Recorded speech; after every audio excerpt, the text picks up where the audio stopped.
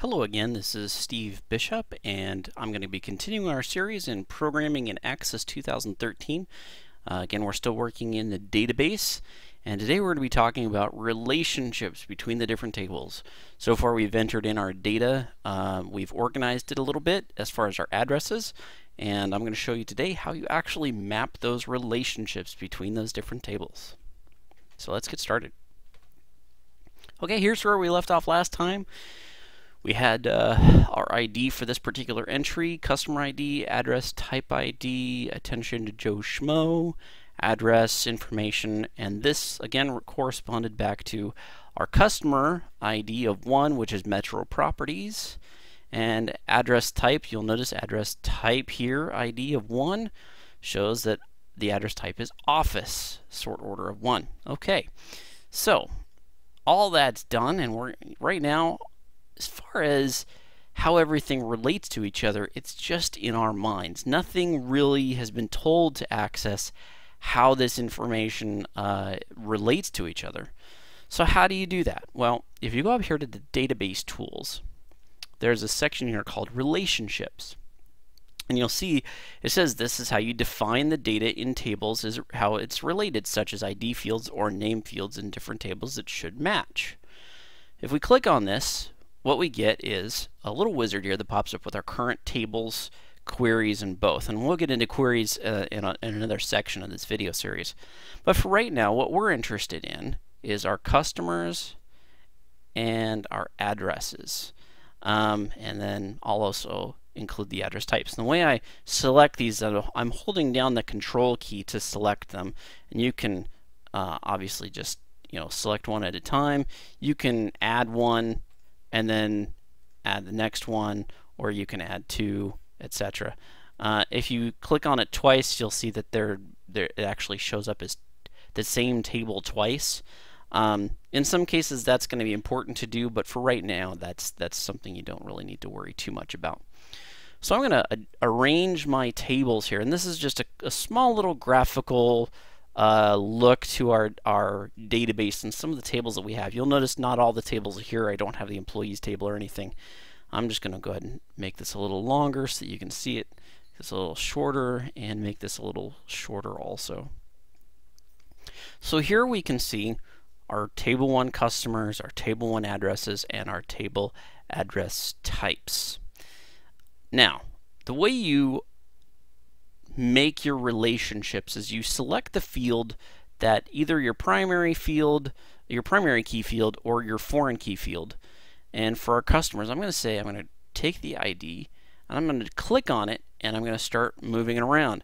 And as I'm holding down the mouse key, I can drag it around, and I can select any one of these other fields on either of these 2 tables that I want to take this ID and say, there's a relationship between this ID field and what other field am I going to relate it to? Well, that would be the customer ID field in the table 1 addresses. So I'm going to drag it over to the customer ID, and I'm going to let go of the mouse, and we get this little edit relationships window. Now, I'm not going to get into these enforced referential integrity. There's some information on here you need to know. First of all, the table or query is it's coming from table 1 customers. The ID is ID, or the primary key is ID in the table 1 customers table. The foreign key is customer underscore ID in the table 1 addresses. And these can be flip-flopped. It could be, table 1 addresses is over here on the left and table 1 customers is on the right.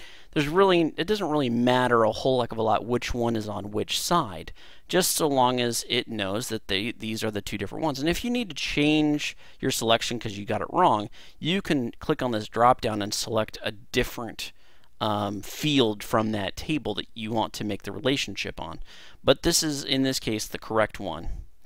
And you'll notice that I had this relationship type down here on the bottom called one-to-many, which for right now is just basically a way to say that this data relates to each other.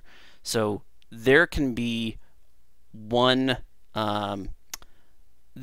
one-to-many relationship between the addresses, and a customer. So a customer can have many addresses, but there's only one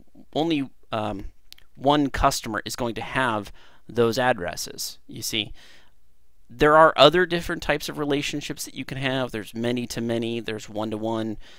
In our particular case, one-to-many is correct. I will have one customer with many addresses, okay? This one customer will have many addresses. Just remember that. Over here on the right, we have create, cancel, join type, and create new. I'm going to click on this join type. And this is where we can say we have basically three different options. Where you only want to include rows where the joined fields from both tables are equal. Okay. You include all records from Table 1 customers and only those records from Table 1 addresses where the joined fields are equal. Or include all records from Table 1 addresses and only those records from Table 1 customers where the joined fields are equal. That may sound a little confusing to you right now, but just let's think about this for just a moment. If I want to show some information to a customer or to whoever the user is of this database, to an employee, and I want this data to show up to them, I may want circumstances where there may be a time where I have a customer name, but I haven't yet gotten their address yet. But I still want that customer to be available to the employee. Maybe this is the example where I want them to, maybe I want to bring up a screen where this is the screen where they are going to be entering the address. They should still be able to select the customer. So in that particular case, I want to include all records from the customers table and only those records from the addresses table where the joined fields are equal. So this is basically saying when I have a customer selected, I want to show only the addresses that I have selected that match to the customer that I've selected. So when I select Metro Properties, I want only the addresses from the Table 1 addresses that match that particular client. Okay, I hope that makes sense. It'll probably make a little bit more sense as we actually organize our data and get more data into it and start developing our interfaces. But for right now, what you need to understand is that it's really important to filter out what information we put in our Table 1 addresses because we only want those addresses that match that particular customer we've selected. So that's what we're going to go ahead and do.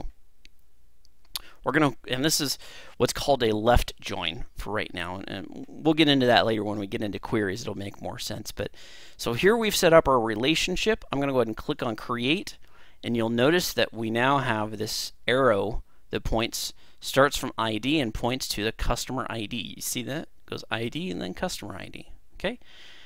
Now, I do want to make sure, I'm going to say address type ID matches up to the ID here.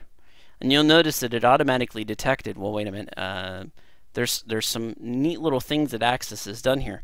You notice that I selected address type and I dropped it onto the ID field. Because I named it ID and then gave it address type underscore ID, this is because I've used good practice with naming my columns. So Access is able to automatically understand that this is actually the primary key of this table, and this is the foreign key of the Table 1 addresses table. And this time my join type is going to be only include rows where the join fields from both tables are equal. So I'm only going to show the tables. I'm always going to show the data where there's actually an ID that matches in the address type to what I have in the Table 1 addresses. Okay. Again, we'll see that a little bit later when I actually start putting in some data and we start dealing with the data from a user perspective and querying it and getting information back. So as you can see, this is how we basically have our relationship. This is how we tell Access how this information is related.